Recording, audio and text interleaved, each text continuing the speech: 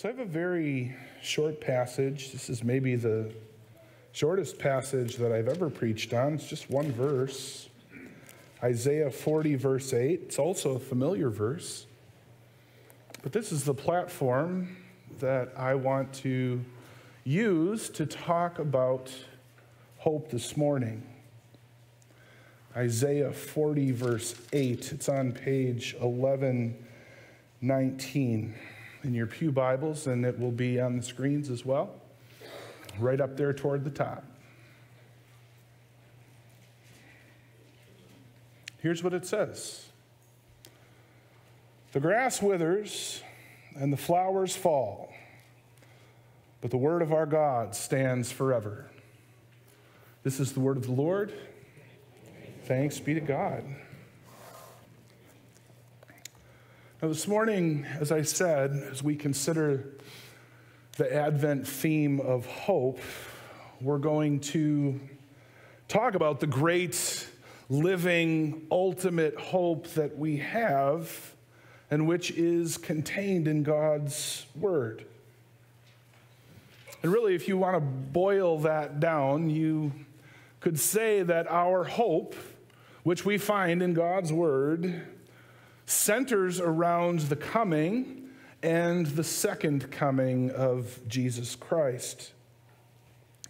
Now, I think that most of you would agree with me that knowledge of God's Word is absolutely foundational to living a life that is pleasing to God. I mean, we rely on the Bible to tell us what God's plans and purposes are for us. We depend on God's Word to know His will for us in this life. And, you know, the reason why I think God put it on my heart to talk about this morning is that because in recent years, perspectives regarding the Bible have changed drastically. Now, don't get me wrong, Christians, still hold the Bible in very high regard. And, you know, when pressed, they would probably claim that the Bible offers the best explanation for human life and the existence of evil and what is our purpose in the world. In other words, you know, why are we here? But then when followed up with the question, well, do you think that the Bible is the revealed and inspired Word of our God? Many people today would say no. And I shake my head. And I think, you know, people don't realize what they're giving up when they take this view. I mean, we see it in society all around us. Absolute truth is discarded in favor of relative truth. Well, what's right for me isn't necessarily right for you, and what's right for you isn't necessarily right for me, and what's right for me in these circumstances isn't necessarily consistent with what's right for me in different circumstances. Morality is dictated by context and, at its worst, even our preferences. Redemption and salvation, these great scriptural terms for what God has sacrificed in order to give us these great gifts, those become things that we have to figure out for ourselves. And so my argument this morning is that this diminished perspective about God's Word leaves us completely without assurance and completely without hope. Theologian William Jennings Bryan said, "The Bible holds before us ideals that are within sight of the weakest and lowliest, and yet so high that the best and noblest are kept with their faces turned ever upward. It carries the call of the Savior to the remotest corners of the earth. On its pages are written the assurance of the present and all of our hopes for the future. Now that is, I think, a beautiful statement, but I would ask, what assurance and hope could the Bible possibly give us if it did not originate with God? And that's the question before us this morning, and it's, I hate to say it, but it's an all or nothing question. And so my goal this morning, my goal today is for us to see God's word as it truly is, how it articulates and describes and points to our greatest hope in this life. And a good place to start is to discover, what does God's word say about itself? Well, God's word claims to be a foundation that will never be moved. We just read that in Isaiah 40, verse 8. The grass withers and the flowers fall, but the word of our God stands forever. It says something similar in 1 Peter 1, but the word of the Lord remains forever, and this is the word that was preached to you. So God's word claims to be a foundation that will never be moved. God's word also claims to be a vital tool for a life pleasing to God. 2 Timothy 3, we just got done with a series on 2 Timothy, says, all scripture is God-breathed and is useful for teaching, rebuking, correcting, and training in righteousness, so that the people of God may be thoroughly equipped for every good work. Or consider this from Hebrews 4:12. For the word of God is living and active, sharper than any double-edged sword. It penetrates even to dividing soul and spirit, joints and marrow. It judges thoughts and attitudes of the heart. So God's word is a foundation that will never be moved. God's word is a useful and vital tool for a life pleasing to God. And God's word is also a guide. Consider Psalm 119 in verse 11. The psalmist says, I have hidden your word in my heart that I might not sin against you. And then later on, Psalm 119 is quite long, in verse 105, more familiar, the psalmist says, your word is a lamp unto my feet and a light for my path. Now, in order to truly appreciate and appropriate the hope contained in Scripture for ourselves, we must first come to terms with both its authority over our lives and its sufficiency as applied to our lives. But before we get to that, let's step back and look at this book from cover to cover. No, I'm not going to read it all in one shot. But let's look at it from beginning to end. What is it all about?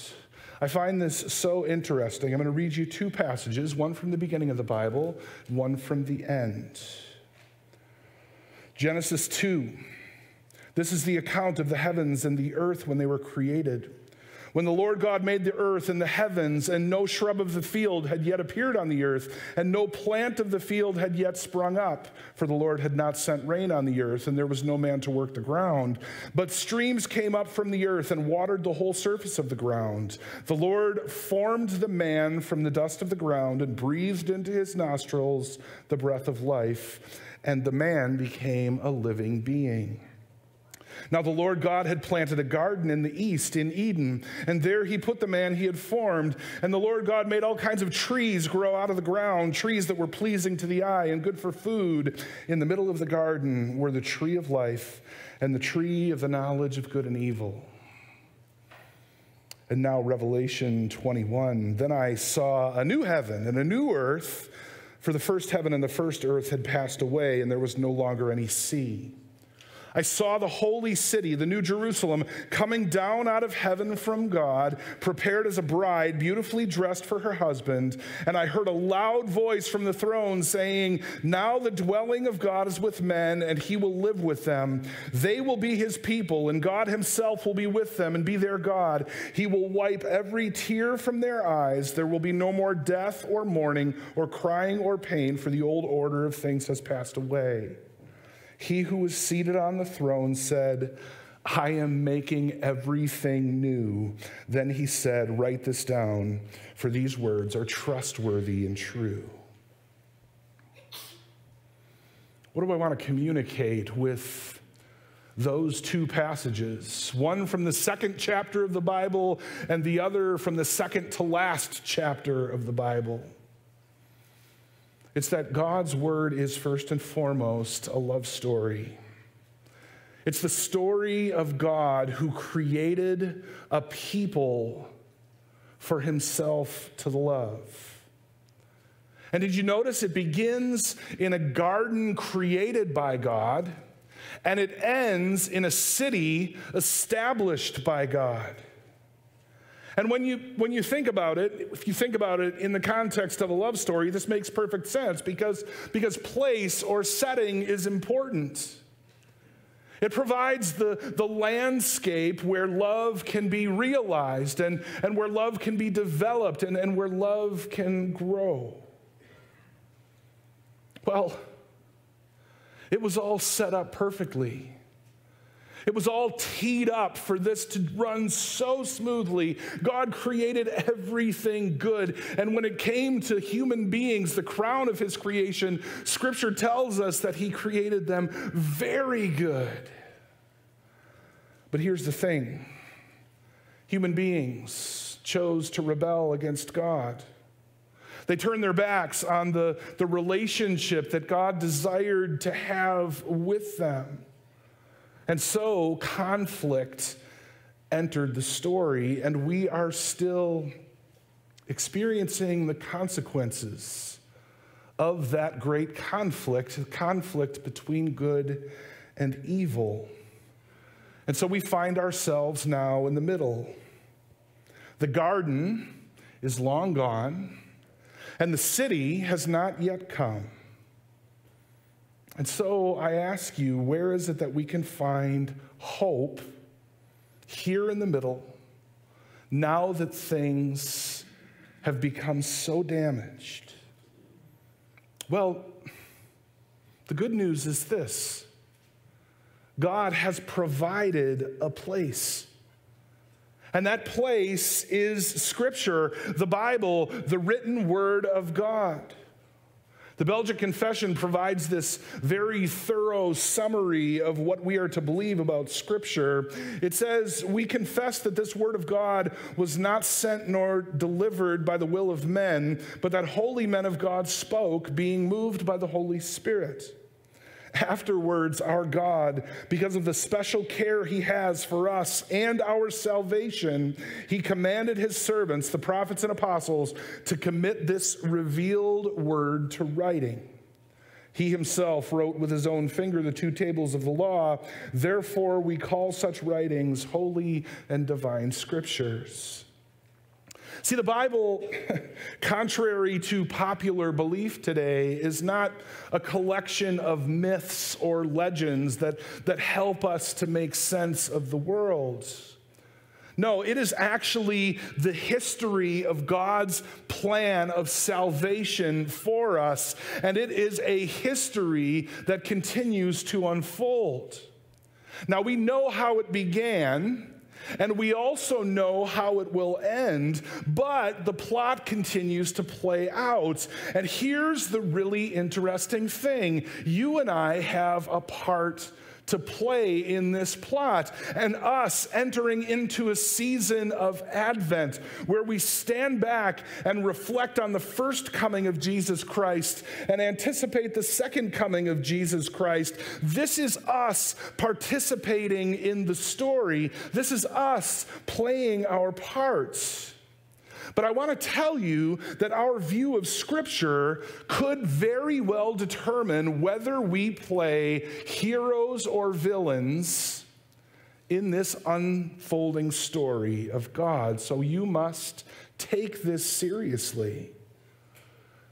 I mean, we need to understand, we need to know what is contained in Scripture inside and out, because often the people who think that they're the heroes turn out to be way off base. And then conversely, the people that don't seem to matter win the biggest victories. Where is it? It's all in there. It's all in the Bible, and we're going to miss it if we don't appreciate God's word for what it is. The confession goes on to explain the authority that Scripture is to have over our lives. It says we receive all these books, and these only as holy and canonical, for the regulating, founding, and establishing of our faith. And we believe without a doubt all the things contained in them, not so much because the church receives them or approves them as such, but above all because the Holy Spirit testifies in our hearts that they are from God, and also because they prove themselves to be from God. I love this last line. For even the blind themselves are able to see that the things predicted in them do happen. See, the Bible determines what we believe, and it lays out our only hope. Therefore, we don't pick and choose from Scripture what works for us and what doesn't. We don't add to or subtract from Scripture, because that's not going to do us any good either. The Bible is the sure foundation for what we believe, pointing to our Savior, Jesus Christ. That he was promised, that he lived, died, and rose again from the dead. The Word testifies to Jesus Christ as the very rock upon which we stand. Yes, the Bible establishes what we believe. It also confirms what we believe. And I want you to know that the deeper we know the story of Jesus, the deeper we will be convinced of its truth. And God himself testifies to the truth of his word through the work of the Holy Spirit. See, the Spirit is necessary as well. God's word and God's Spirit work together. We don't truly experience one without the other. Word and Spirit work together to draw us closer to God. And we can put our trust in this reality because we know that God is good. We can put our trust in this reality because we know that God wouldn't keep from us necessary information that we need to know. Now, granted, he doesn't make everything known to us. I'm pretty sure that no one of us could even handle all that information, but we can be sure that he has given us everything that we need in order to seek him and to receive salvation. The last little quote from the confession I want to read deals with this. It deals with the sufficiency of Scripture. We believe that this Holy Scripture contains the will of God completely, and that everything one must believe to be saved is sufficiently taught in it. For since the entire manner of service which God requires of us is described in it at length, no one, not even an angel from heaven, ought to teach other than what the Holy Scriptures have already taught us. Since it is forbidden to add or subtract from the Word of God, this plainly demonstrates that the teaching is perfect and complete in all respects. Therefore, we must not consider human writings, no matter how holy their authors may have been, equal to divine writings. Nor may we put custom, nor the majority, nor age, nor the passage of time or persons, nor counsels, or decrees, or official decisions above the truth of God, for truth is above everything else. Now, those are very, very strong words. Those are challenging words to believers living in the context that we do. These are confrontational words. Strong words, but God has called us to be a strong people.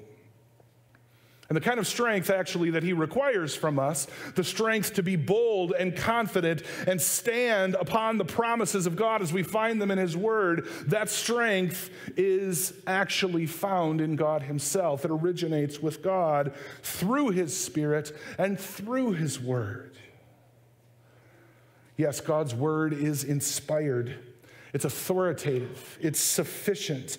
In it, we find the gospel of Jesus Christ, which is our only hope in this life.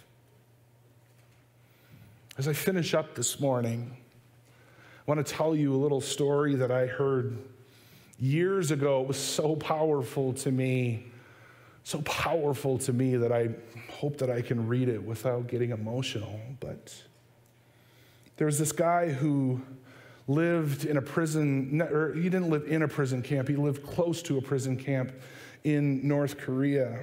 And one day he had the good fortune of meeting one of the generals who was charged with overseeing that prison camp. And he offered this guy employment. Now that sounds like a good thing, but let me continue with the story. This guy's job was to climb down into the soldiers' latrines and shovel them out once a week. Sounds wonderful, doesn't it? Well, one day, while cleaning, he came across this piece of paper that was written in his own language. One of the officers had used it as toilet paper.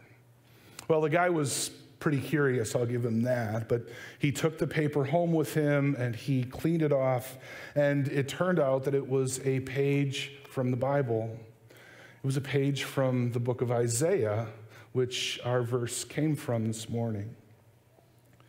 Well, this guy studied it, and then he shared it with his family and his friends in the village.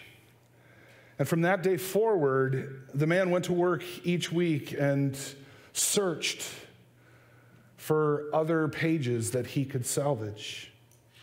And he brought these treasures home, and he painstakingly washed them off, and he shared these life-giving words with his friends and his family. Now, at some point, as the story goes, this man left North Korea and emigrated to China.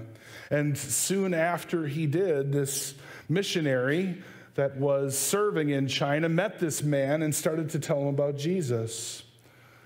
And so he invited the missionary to his home, and he took this box from the shelf. And he opened it. And inside was this small package of papers. And turned out that this was his toilet paper Bible, kept and read and treasured and shared. It had become his family's most valuable possession. Rightly so. For the Bible tells us about the most amazing love gift in the history of the world. It tells us how Jesus came and gave his life so that we sinners could be saved. It tells us that Jesus will one day come again and make everything new. Now, God gives us the gift of his word so that we can enjoy him forever. By faith in his Son, Jesus Christ. He gives us his word so that we can live this life here and now with all the assurance and confidence that we need. So, brothers and sisters, let us rest this morning on these great promises contained in God's word, where we find certain hope for today, certain hope for tomorrow, and for all of eternity. Amen. Let's pray.